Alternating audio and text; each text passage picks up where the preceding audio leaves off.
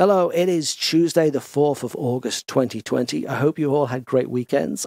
In today's Tobisonic Youtubing, we're going to be looking at how to layer in different piano instruments to get your own unique, bespoke piano sound.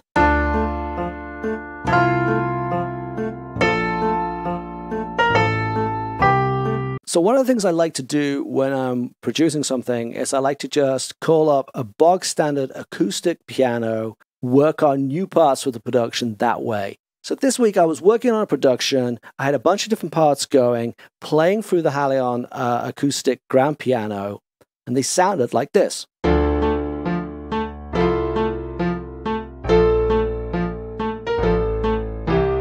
And I got to thinking, they sound pretty cool as a piano. So I thought, why not open up the Workstation, pull up the UVI Augmented piano, maybe the UVI Toysuite, and just layer in some different pianos and see what I can get. So that's what I did.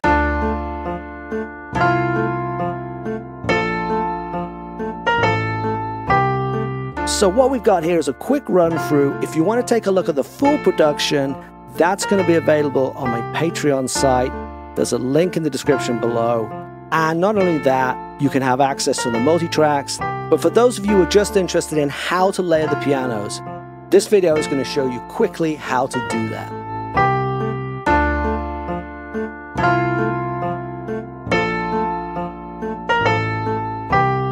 So the first thing that I wanted to work on was the melody, because that's kind of the signature part of it. So I wanted to get that sound right.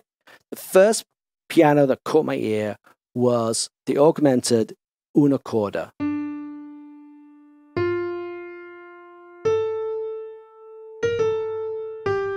Now that's a beautiful piano tone, but I wanted something a little bit more honky-tonk. I wanted something that would kind of trash it up a little bit.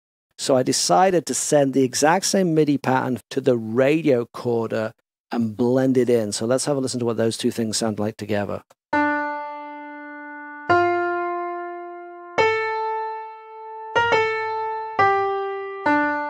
Now that started to give me the flavor that I wanted, but one of the first things I needed to do was go into the effects themselves, go into the voices, and make sure that the reverbs and delays were switched off, because I wanted a kind of consistent reverb for the entire piano sound.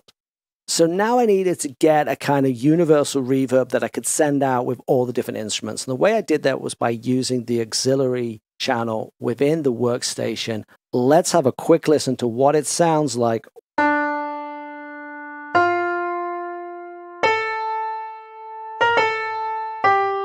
One of the great things about using the aux verb is it allows me to control the amount of signal that I'm sending for each of the dry pianos to it.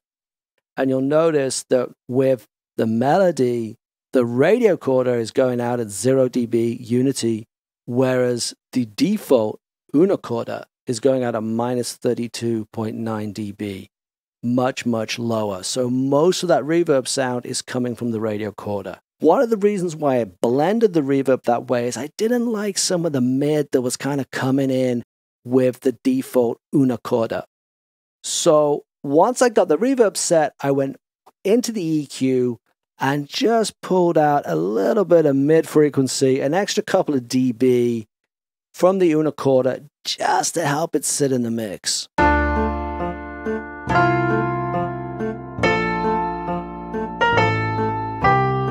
Next up, I wanted to have a listen to the bass line, and I picked up Noir Piano.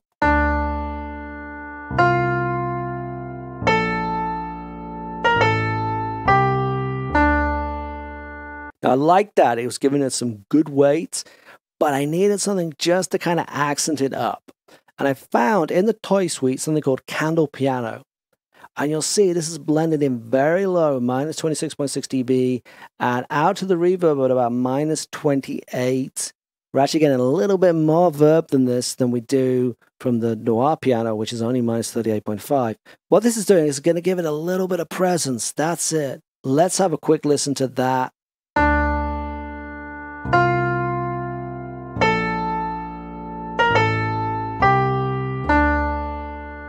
So you can hear it's just lifting up the piano noir a little bit. It's just giving that bass pan a little bit of movement.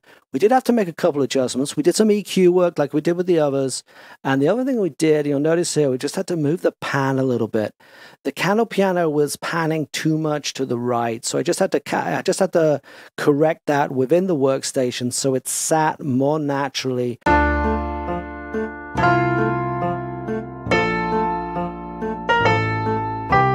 Next up, we had this kind of alternating pattern of notes. And I found this great sound within the Augmented piano called the Popcorn Acoustic.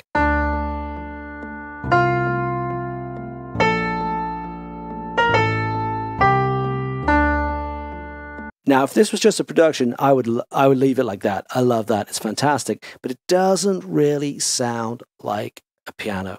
So I needed to blend something in to help it. So I sent the same MIDI pattern out to this grand ribbon. Let's have a listen to that blended in.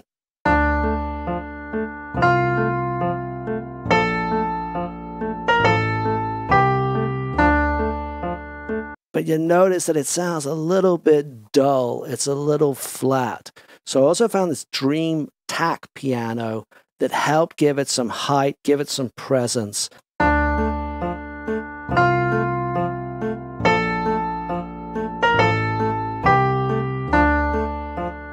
We had a little bit of EQing in there, and you'll notice that the Grand Ribbon is the only piano that is not being sent to the reverb at all. Most of the reverb is coming off the Popcorn Acoustic, which I really love. It's kind of the sound that I like. What it's doing is it's giving us a little bit of top sustain, and it's giving us a little bit of low in there, and then a little bit from the Dream Tack as well.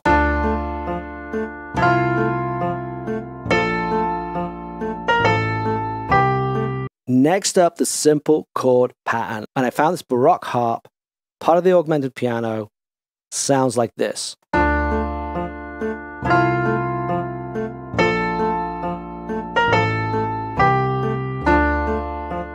One of the things that was great about this is it helped to contrast the chord pattern from the melody. If you listen to the Halion version, they really struggle to stand out.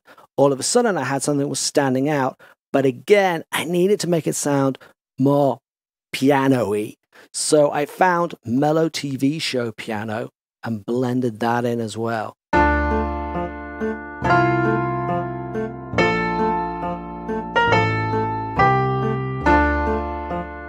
That definitely helped the piano sound, but it sounds a little bit blunt. So I found this Dream Pick harp to help give it a little bit more presence.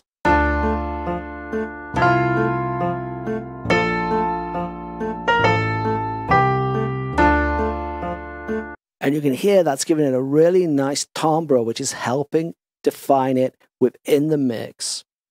And you'll notice again, the Baroque harp is doing most of the reverb. It's sending out most of the reverb, and then we've got a little bit either way from the Mellow TV and the Dream Pick harp.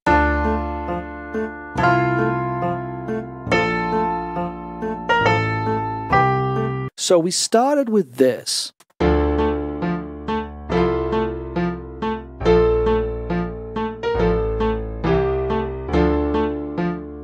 And we ended up with this.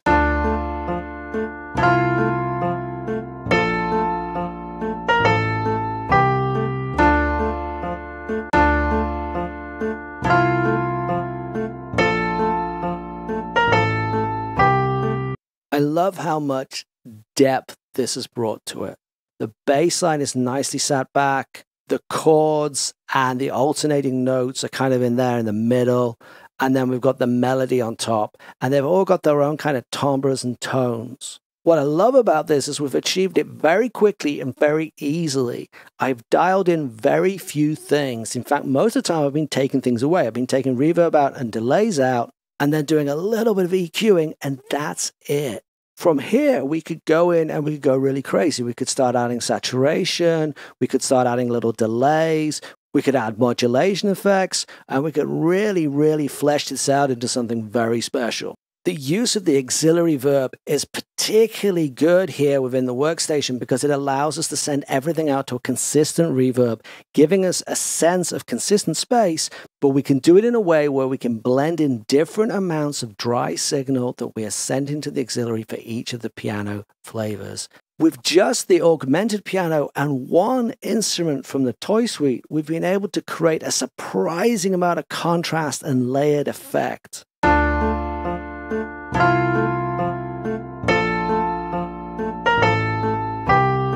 Thank you for watching. If you enjoyed that video, please like and subscribe. I'll be back next Tuesday. Until then, good night and good noise. Stay safe and stay healthy.